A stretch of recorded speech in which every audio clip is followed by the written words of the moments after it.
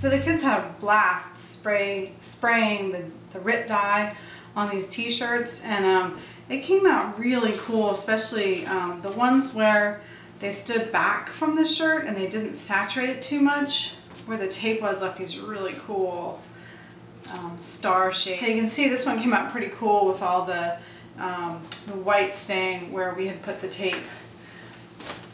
This one they had a really good time with, and they were up really close and just saturated the shirt. So what happened is that the tape got too wet and a lot of the dye bled underneath. But that's actually okay, because I'm going to try a little bit of this tulip soft paint, and it's made for fabric. It's a fabric paint. The shirt is still a little bit damp. That's okay. We're going to go ahead and just kind of pounce the color on here and try not to pick up the tape too much. Let's see what that looks like. It's pretty cool. I decided I want to go ahead and put a little bit of the paint on the outside too, just to kind of really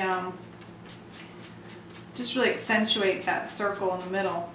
This is going to give it a little bit of a sunshiny look.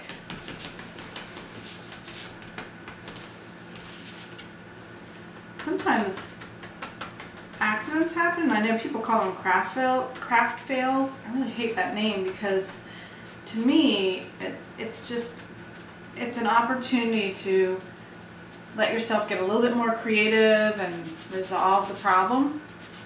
You know, and sometimes it ends up being cooler what you come up with than what you had originally intended. Yeah, I think that looks pretty fun, doesn't it? It's very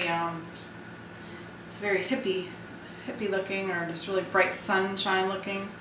So I'm going to go ahead and do this to the other shirt too, and then I'm going to go ahead and rinse them in water. I put a little bit of vinegar just to kind of set the dye a little better. You don't have to do that, but that's just what I like to do. And then I'm going to go ahead and wash all the dyed shirts together so that they don't bleed on anything else.